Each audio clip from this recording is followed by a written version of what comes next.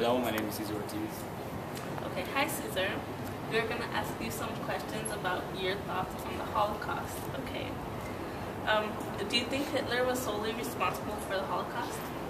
No, I don't think Hitler was solely responsible for the Holocaust because the people who were affected by the Holocaust, they could have done something to retaliate, which would have lessened the effect of the Holocaust, and it might have probably stopped it because they were trying to lessen the effects. Yeah, as I said, they were trying to lessen the effects, meaning that they could have stopped the Holocaust completely, or they could have influenced people with greater power during that time to like go against Hitler, like retaliate against Hitler and try to change his mind, or like form another plan that would have had a different outcome for the Holocaust. So why do you think there wasn't more resistance from the Jews? I don't think there was more resistance from the Jews because they might have been scared because during the Holocaust,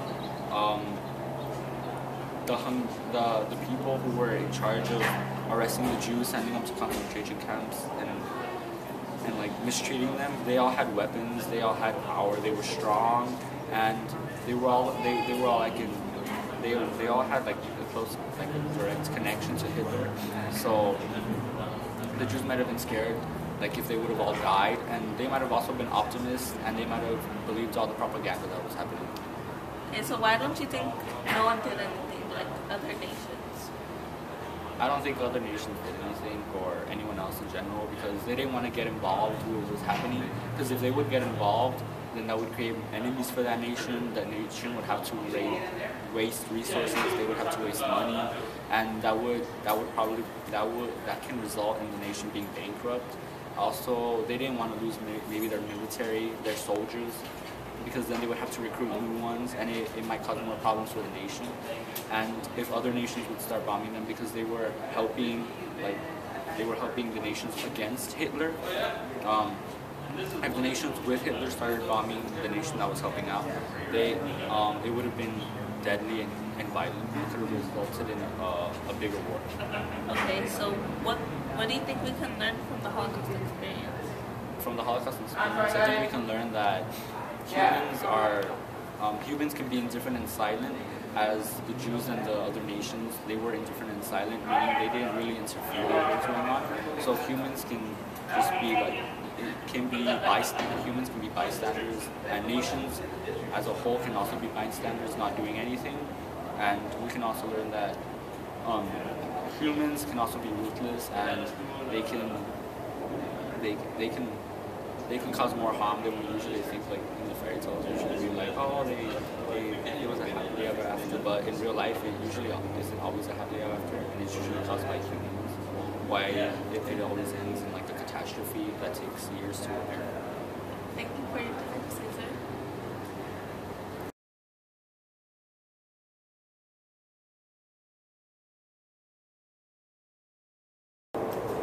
Hi, my name is Milagros Escanga. Hello. Do you think Hitler was solely responsible for the Holocaust? I think Hitler was responsible for the Holocaust because I think he was the main person who was in charge of everything, and he decided who lives and who dies. Why do you think there wasn't more resistance from the Jews? I think there was no more resistance from the Jews because if they would self-defense themselves, I think they would lose everything, and I think that was not pretty much good to do. Why do you think no one did anything? I don't think anybody did anything because, like I said before, maybe they were scared to lose everything they had, and I think it is not good to be silent, but they should have done something for it. What can we learn from the Holocaust experience?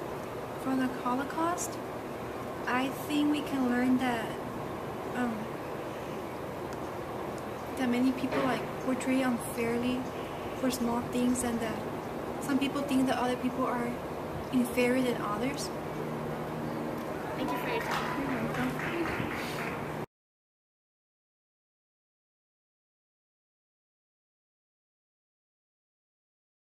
I'm Mr. Cayetano, and I'm a world history teacher. I teach AP World History, Honors World History, and CP World History, and I've been a teacher for PUSD for 8.5 years. Okay. Hi, Mr. Cayetano. We're going to ask you some questions. That's Simone. And we have another person, Manya. Okay. Do you think Hitler was solely responsible for the Holocaust? I do not think that Hitler was solely responsible for the Holocaust. There were different reasons why World War II occurred, and so there was a lot of problems that Germany was facing out of World War I, and the Treaty of Versailles basically plunged Germany into being in a bad economic situation, and a lot of the people were basically in a bad economic state for 10 to 20 years. And that led Hitler to rise to power, and also Wilson's idea of a 14-point plan. One of the things was to have a League of Nations to prevent future wars from happening, and those countries didn't stop Hitler from taking other nations around Germany. So there's other parts, so he's not the only one to blame for the Holocaust. If he wasn't Germany's leader, perhaps there wouldn't be a Holocaust. So why do you think there wasn't more resistance from the Jews? Can you repeat the question again? Why do you think there wasn't more resistance from the Jews? You're saying more resistance from the Jewish people, Yeah. or resistance from other groups of people? Just the Jews. The Jews were originally from Israel, which is a country now, but it didn't exist back then. So they were throughout Europe and in Russia and some in the United States. So they weren't a unified group. They were basically split throughout different parts of the world. So they didn't have like one central government. They didn't have a way to form a military. And so they were very successful people in business. So they had jobs dealing with financial purposes throughout different parts of Europe and in different countries. So I don't think that they felt that they were going to be attacked like they were, as the Holocaust now, we know what happened to them. So basically, if you have a government and you are able to collect taxes and form a military, like in the United States, we have citizens that participate in an election, we have a leader, and Congress determines the budget for the military so we could be in security and have a national defense. The Jews were living in countries that were like immigrants in other places, and they were segregated throughout. So it would be very difficult for them to form one strong, and that's probably why they didn't have a strong resistance. Why do you think no one did anything like as in other nations?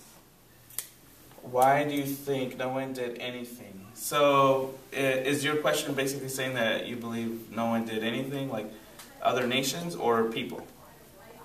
I'm trying to get a clarification with the question. To help earlier than when they helped. Like the other nations didn't help. Why do you think the other nations didn't help earlier than they did? Okay. Well, I think that my original comment from before of having the Jews segregated and not together in one area made it difficult for them to resist. And so since they were not a specific country, we learned in World War I that there were these alliances between countries. So if they weren't like an official nation, it's hard to form an alliance and get protection that way.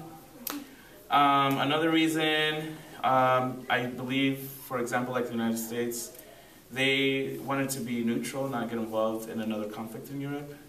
So they were basically saying like that's their problem and they have to deal with it. And I believe that most of the Europeans, they were basically willing to go to war again. So they were probably more concerned about their own citizens versus trying to help out a group of people that didn't have their own nation. Okay, so what can we learn from the Holocaust experience? Okay, so what can we learn about the Holocaust experience? Well, obviously, it's important that you do something if you see things wrong. Like you need to stand up for people if you see things that are happening that you don't agree with. So perhaps they can't defend themselves or stand up for themselves, so then maybe you can be an advocate for them. It's important that we learn from our history because history tends to repeat itself. So if anybody is under attack or their rights are taken away, we should try to do what we can as a people to help out those, especially if they're minorities or if there's not a large number of them. A lot of the Jews that live in Germany, I believe they only represented about 1% of the whole German population. So they're a very small minority. And so what we can learn out of this is that no matter who someone is, what they believe in, what they stand for, if we're able to make sure that their rights are not violated or they're arrested for being who they are, then I feel that we can prevent that from happening again. Okay, thank you for your responses and your time. You're very welcome, and good luck with your projects. Thank you.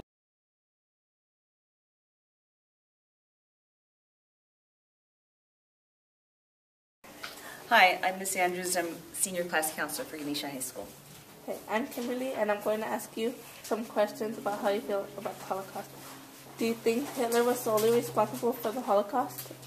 I think that he was primarily responsible for the Holocaust, but I also think that when somebody is in a position of power, society has a responsibility to weigh the pros and cons of what that dictator or what that person in power is saying. And what Hitler did that was very effective is that he used the power of fear and the power of scapegoating to get society excited and change their perception from the Jews being a productive member of society to actually perceiving them as a threat to the German existence. And so I think while Hitler was 88% responsible for that, I think society also has a responsibility to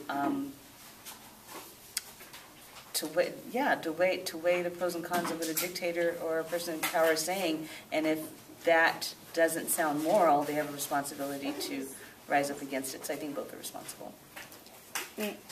Why do you think there wasn't more resistance from the Jews?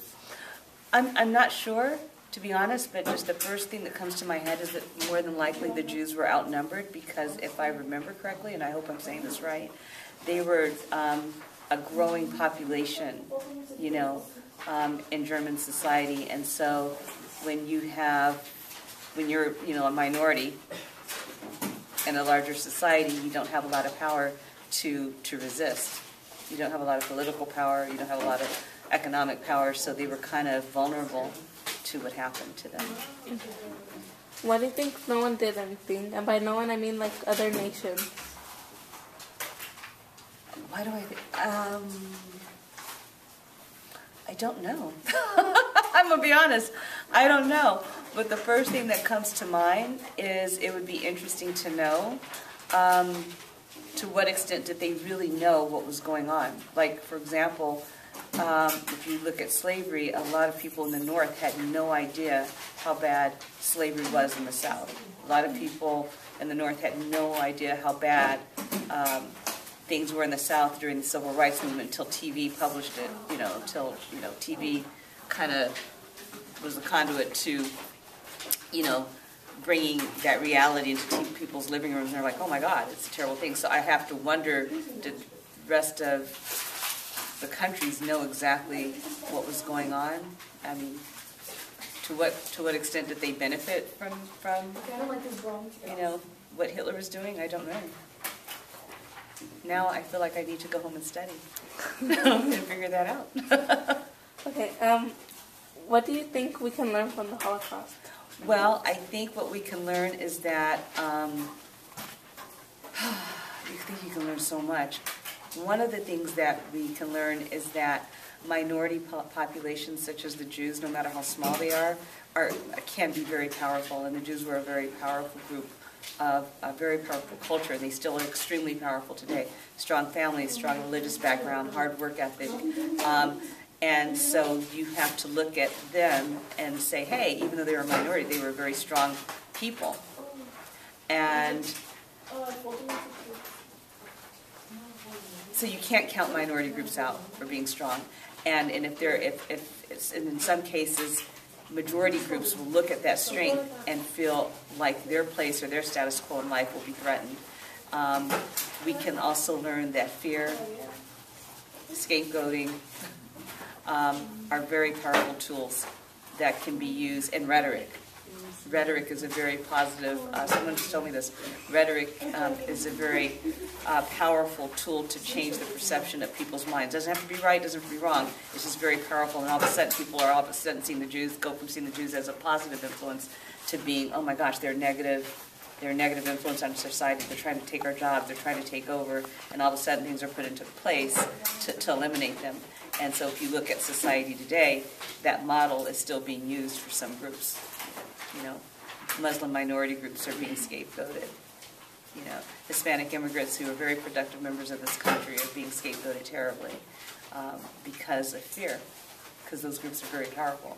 So I think we can look at that, the model that was used, and as a society recognize how harmful that is to society, and hopefully put ourselves in positions to speak up when we see those things happening and not let history repeat itself. Thank you so much for your time and your responses. Oh, you're welcome. Thank you.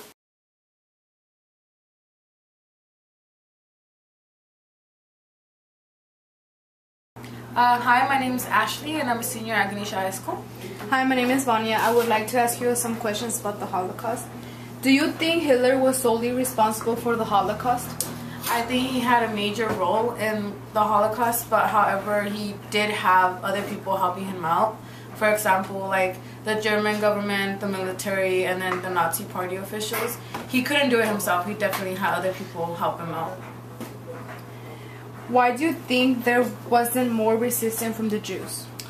There was definitely resistance from the Jews. However, I think it was the fact that they were outnumbered, plus they didn't have the resources or the weapons to fight back against the Germans, and then also having fear implemented into them, like that kind of held them back from fighting. Why do you think no one, the nations, did anything? I